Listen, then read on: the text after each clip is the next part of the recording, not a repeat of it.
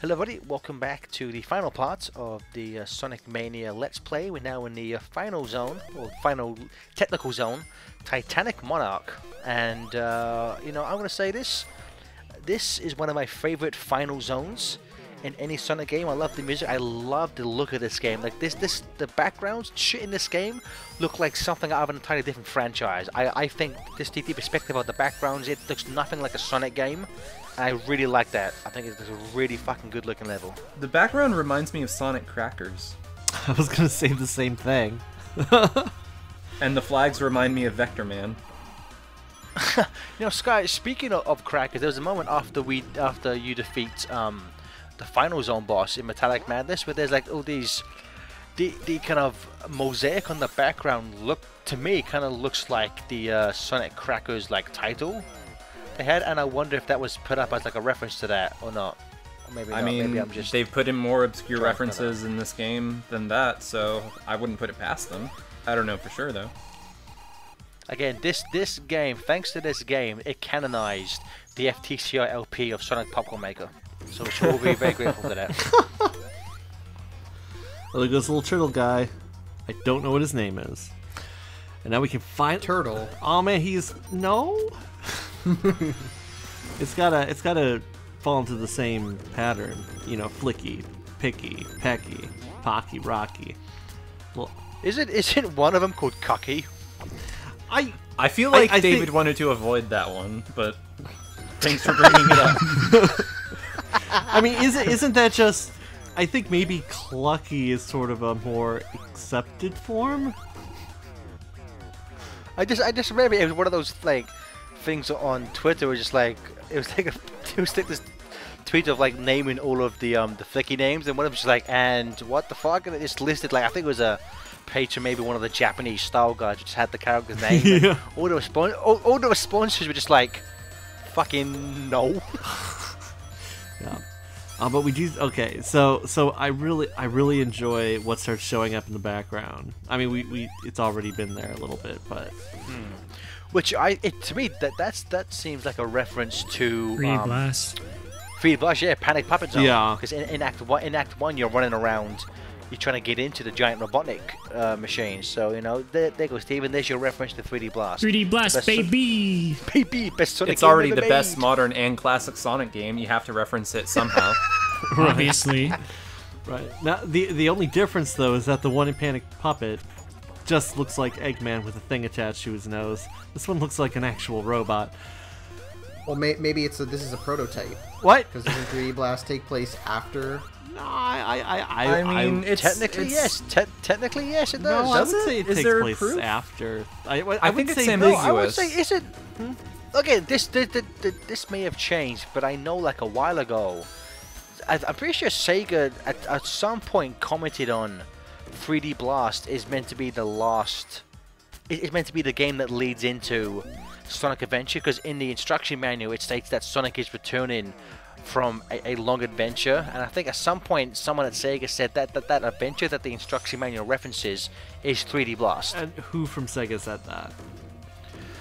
It's my uncle. Oh wow!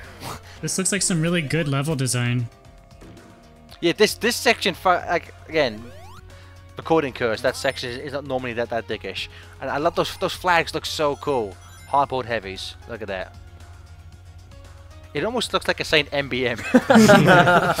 He's with us in Is this spirit. the trap of MBM?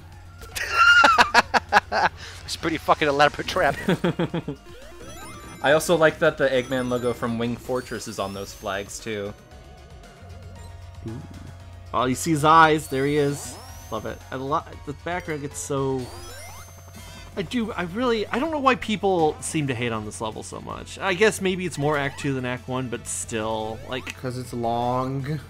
what is wrong with a long Sonic level, though? When you game over several times. Well, too bad for you. You know how many times I gamed over in this game the first time I ran through it? 0. I think one of the issues people had was the fact that both acts of Titanic Monarch are designed to be very, very long, and I think because this game still has the time over function, I think a lot of people in this zone specifically got fucked over by that. So I think maybe it's kind of like either have one or the other. Either if you're gonna have a time over section, maybe don't design your levels to be so long that if people make certain mistakes along the way, they won't be able to reach the end, or make long levels but don't have a time over function. You know what classic Sonic game doesn't have a time over function? 3D 3D Blast. Blast. That's right! Baby! That's right. The game just says, "Hey, get good." Doesn't even have a timer. Under time taken, it'll just say too long. Too long. So the director's cut will have a timer. That's right. You've been watching the videos, Gareth. Dude, I can't wait. I would have played that. Steven, I want us to re-LP the director's We cut will. of 3D Blast. Dude, you we better make will. me part of that. Fuck yeah, man. So this, again, this is just stolen from Death Like Act 1. However, I do like this little like elevator mechanic. It's a cute little addition. It's also very annoying if you're Knuckles. This boss. But I think. If you're...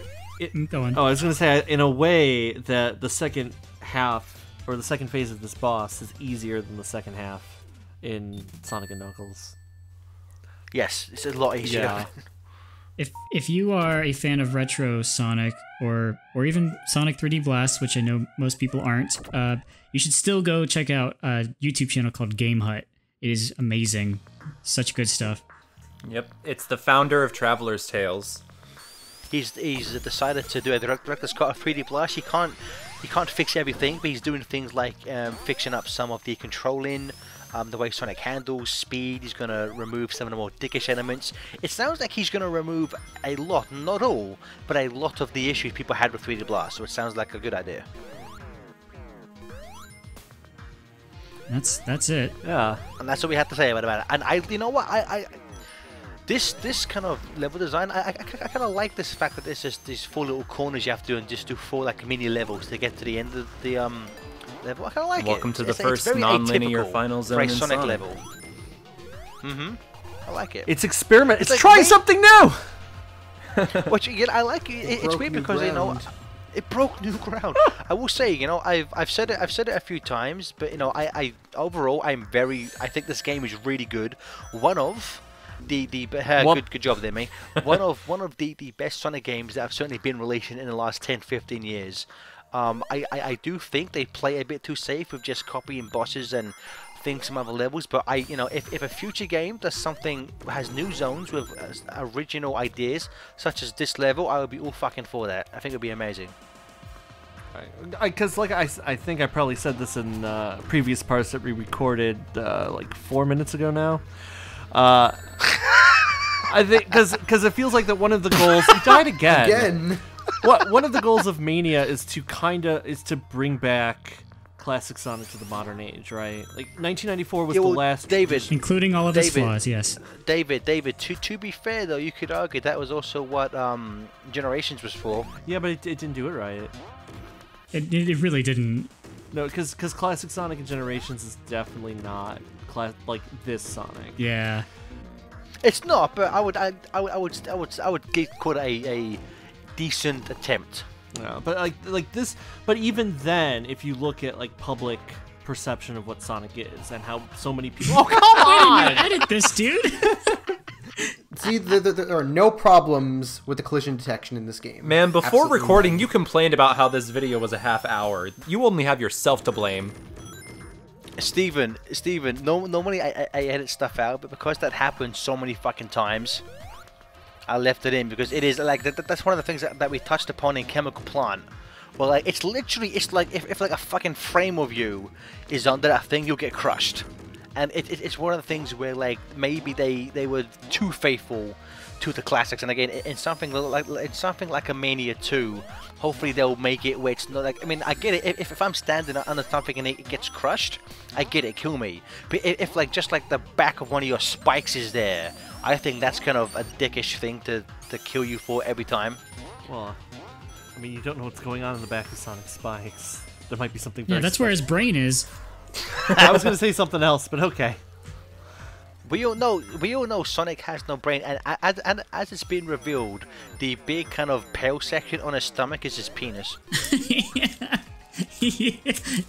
Apparently real hedgehogs, their penis is like a little belly button on their stomach. So that big fucking thing on Sonic's stomach is if we're gonna try and be correct to hedgehog anatomy, that is his penis. So like I was saying before. No, okay, because Sonic & Knuckles came out in 94. This came out 23 years later.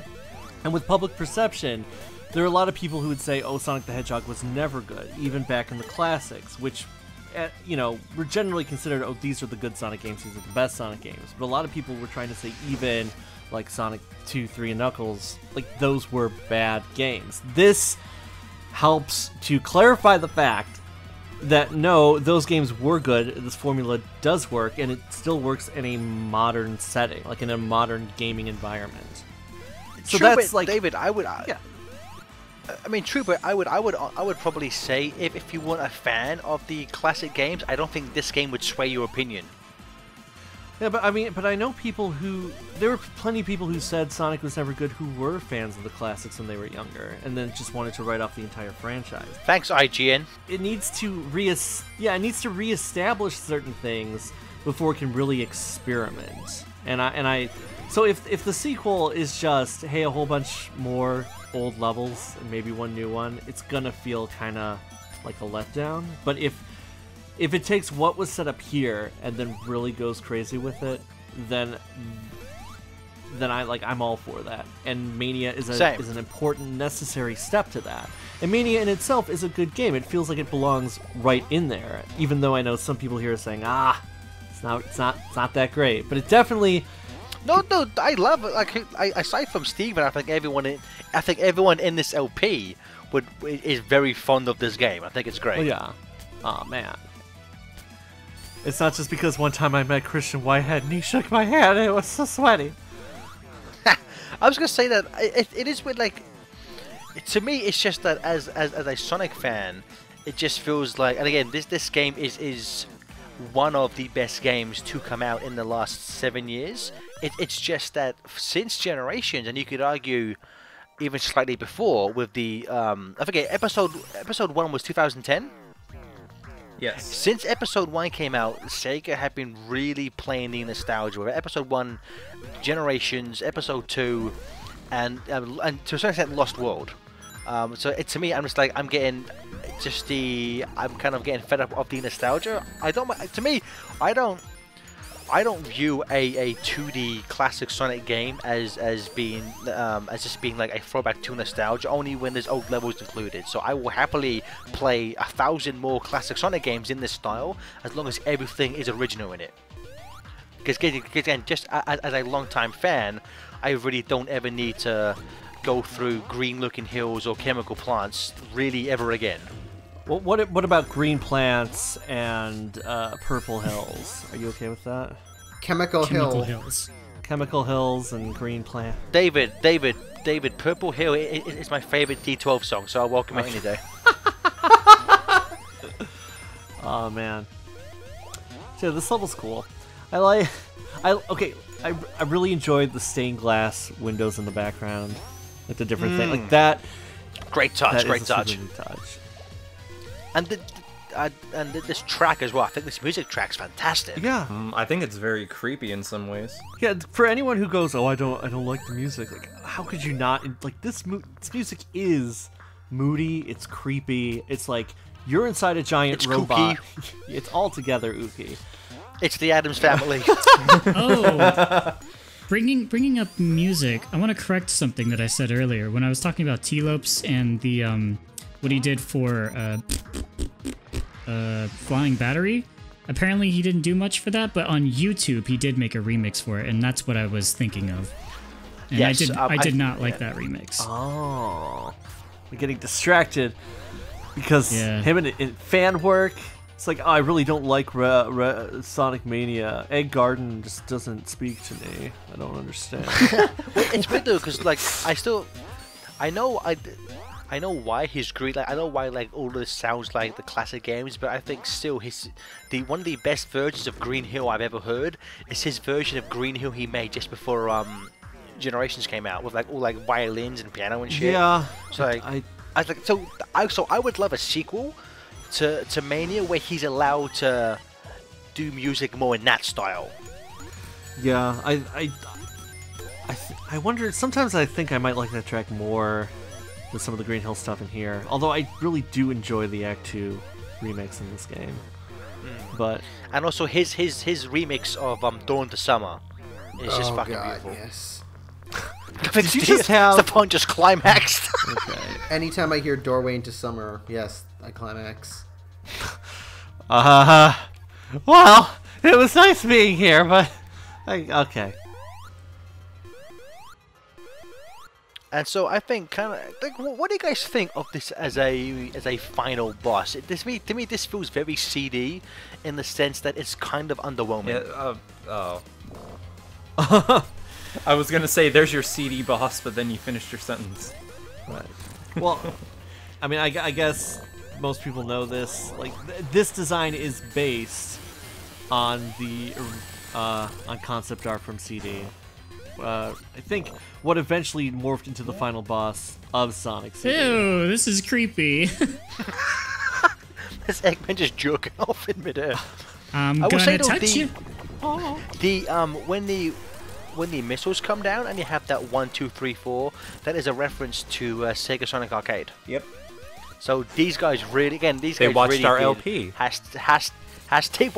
They literally just watched all our LPs of random old Sonic games and stole it They did their hashtag research, I believe is what you're saying. by watching FTCR LPs. They perfected the hashtag deep cut reference. Yeah, fuck you, Kevin Smith. Taxman does it better than you do. So that means, okay, so Sega Sonic the Hedgehog, the arcade game, must take place before this, right? Because he had to perfect the visual technology that we see in this boss. Sure. And Sega Sonic Popcorn Maker also must take place before this game. Are there any references to Cosmo Fighter or Waku Waku Patrol I Car? don't think so. I guess that must come after Mania, both of them. Yeah, nothing overt that I can Oh, think of. David, we're wrong about Angel Island because classic Sonic and modern Sonic, they take place in 2 different universes. No, I don't! Before you torment David any further, I do want to say that boss track sounds a lot like a Shantae boss track to me. Sonic Generations doesn't work if you do that. Because he says, look, that's me from the past. I recognize myself, this is me. And Sonic Adventure can't work if humans don't exist in the same world because Mystic Ruins is there and that's where the echidnas are from. So Skylar, while David's crying, what were you saying? Oh, I was saying the last boss track sounded like a Shantae song to me. So this boss, I think it's a nice idea. It's got a great music track. It's just, to me, it's a thing of like the notion that Eggman and Heavy King are fighting over the Phantom Ruby. I really would have preferred that there would have been more in-game things to kind of show this, because really it's just Eggman doesn't really interact with the hardboard heavies really at all, and I kind of feel that's one of the missed opportunities for them as characters in the game. But also, I'll say just as right off the bat, just I find an easy way to kill these two is stay on the floor. Just stay on the floor and wait for them both to come to you. I find it's much easier to just wipe him out there. Interesting, because I still struggle with this boss. But I also wanted to ask, I think you mentioned, maybe it was on the Hogcast, that you don't hear fist bump in this song. Is that still true? You know, is it this bit? I think I hear bits of it in here now. Stand next to me and you're next to me. Yeah. I hear it. I hear it. Yeah. I don't know the lyrics. You know, Sky, it's funny. Literally the day after I said that, I was listening to the soundtrack. It's like, there it fucking is, the stupid fist pump song. And that was the moment that you started to like it. I have Stefan, don't remind me of that. I have a question. But apparently, is this, so do you only fight this boss if you have all the Chaos Emeralds? Correct, yes. Okay. And another thing, I didn't even get the notion that the hard-boiled heavies were rivaling Eggman through any of the story. Same. I don't think through the game that they are, though, because you see the beginning of the game. There's Eggman, like, he's just hanging out with them. He pushes a button, he takes the Phantom Ruby from the king, and they all kind of hop away. It doesn't look like they're antagonizing each other. It feels like they're working together up until this point, when when the king, Heavy King, I guess is just overcome by the power of the Phantom Ruby, and then Eggman's like, well, we gotta play back and forth. But I didn't even get that impression that he was overcome or anything. No, I guess like it just happened in this moment. I don't really know. I guess the only Whoa, what? Oh yeah, here's some really crappy animation here. you can tell they spent the budget on the beginning and not the end. But You can tell this is not Tyson Hess animation. yeah. I would say though, the first time I loved this moment though, it's fucking derpy Knuckles. Oh man, I remember the first time playing that boss fight. I didn't even realize they were like fighting. I thought they were just working together to try and destroy Sonic. But where are you? No, what have you done? He was your direct tie-in to Sonic Forces. What have you done? Why did you edit this footage in? No. No, this isn't the right music. And by the time this comes out, Forces will have been out, so... Yep. Oh, Yeah. nice. Enjoy Forces, everybody. Hey. How's that a spoiler? Wait, what? No. I was over that moment. I was tempted to splice in Stevens. Is that Mario? But I decided against it. Oh, that's all right. Put it back in post. So there we have it, everyone. Sonic Mania. It's as the Metacritic will show critically. This is the best reviewed Sonic game in 15 years, and with only an average of, I believe, 86. That's doesn't really speak too highly of this franchise in general. But there we have it. So why don't we quickly go around and everyone can provide their final thoughts. I think because Steven played it the least. Why don't we start with him? Hang on, Mike. No, let me go last. Okay, sure. Stefan, let's start with you. I like this game. It's got a lot of fun moments. It's got a lot of great made moments. There are a lot of flaws in it, but the good outweighs the bad. So, yes, it's a fun game. 8 out of 10. Stefan, favorite and least favorite zone? Mirage Saloon, favorite, least favorite, Metallic Madness. Okay. Skylar, let's go with you. All right. Oh man, Friends by Hyper Potions. I met those guys. You did. It's true. No. This is a great game. I met them too. Shut up, David. Yeah, David. I said at a panel. I didn't know that. Anyways. Oh yeah, you did. Anyways. You recorded it. I filmed that panel. It'll be online probably by the time this LP's up. Oh yeah. Go on. Anyways. Sorry. I think this game is wonderful. I'm very honored and thankful that I got to have a small hand in its promotion. My hope is that this is sort of the Sonic 1 of a new classic series where they take this and build and improve upon it. Doesn't have to be called Sonic Mania 2, but hopefully there's more to come. This game... Sonic Cranium. Sonic Crania? Sonic what and you the said? Secret Totino, I believe, is the... Oh no. Wait, Sky, sorry to interrupt you. Was it revealed that Mania wasn't the original name for this game? That's right. It was originally called Sonic Discovery. Yeah. That's the one, Sonic Discovery. Right. Yeah. Which I think Mania is a much better name, so I'm glad they went with that. Maybe they'll call the next one Sonic Discovery. Who knows? As long as he discovers all new levels, I'm fine with that. I mean, I'm speaking like there is going to be for sure a sequel. We don't know, but we can hope. I think there will be. At this point, I would say Sega would be pretty stupid not to, based just on seriously all the feedback and how positive. Oh, I was gonna say the track that's playing now is, I'm going to assume it's T-Lopes' original version of the intro before someone decided to do Friends by Hyper Potion. Because if you on the title screen, if you let it play through twice, this plays and it has things like sound effects, and when Sonic enters the ring into Studiopus, it plays a few bars of Studiopus' theme. So I have no idea if this is true, but I'm gonna put good money on this being the original intro music to that animation. I'm going to guarantee there's going to be a sequel to this because this project cost nowhere near as much as what a normal Sonic game would, and it sold like a shit ton. So I think it's a revenue machine, Sonic Mania stuff. Well, yeah, but I'm sorry, Skyman, back to you. Hopefully there's more. Oh, yeah, so so Sky, just like Stefan, most and least favorite Oh zone. man.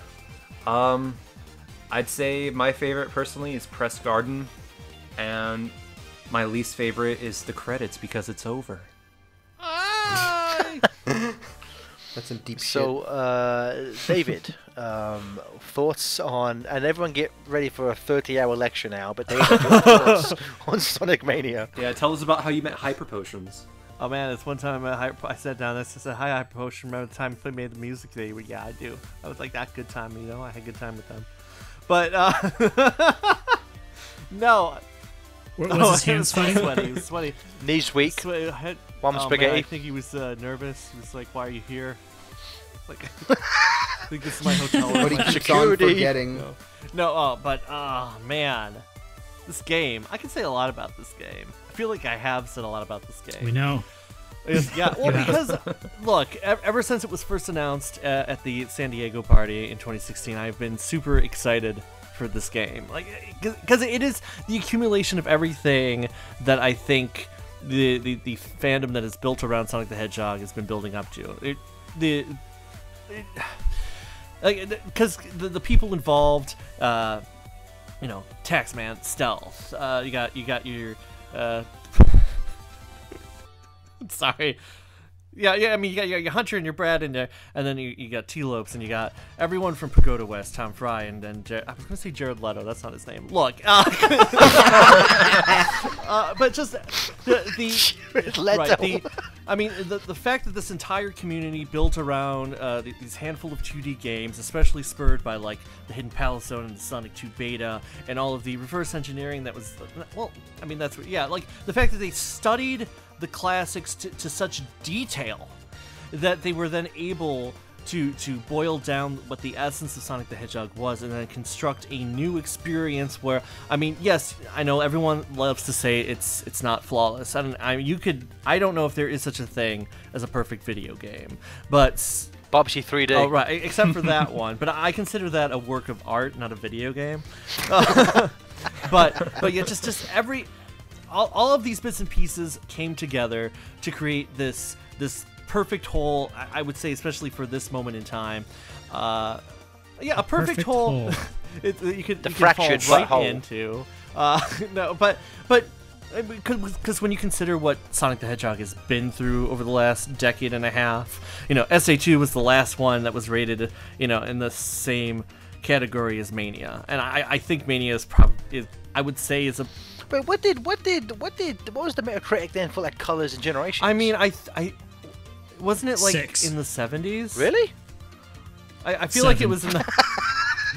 I feel like it was maybe like one version 8 of Generations had an 80 something. I don't know, but there might have been low 80s. I don't remember offhand, but it was definitely like 11. high 70s, low 80s. But oh no, the credits are done. Look, I love Sonic Mania.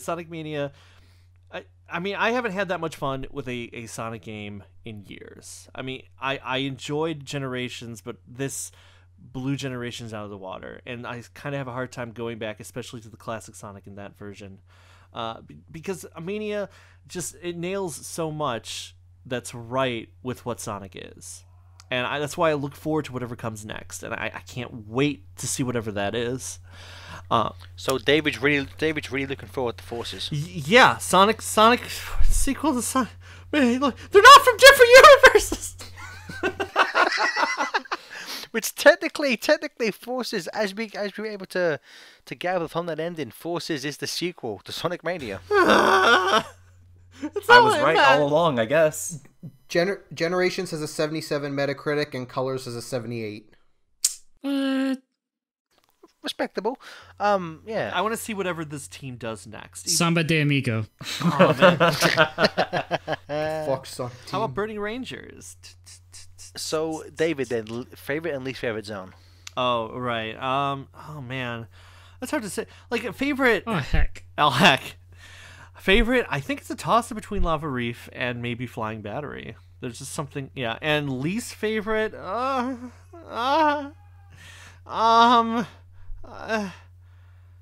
Yeah, I think my least favorite is that one Blue Spheres level that kept on dying.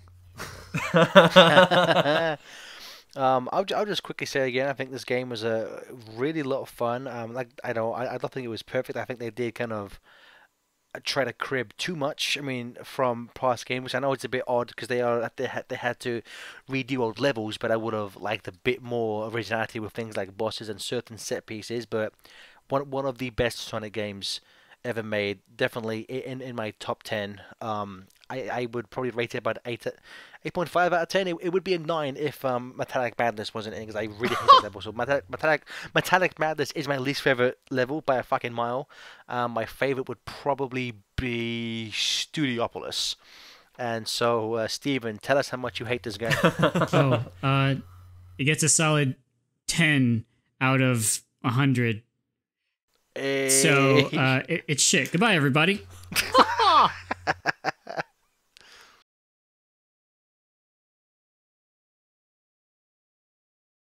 Who is gonna save you now?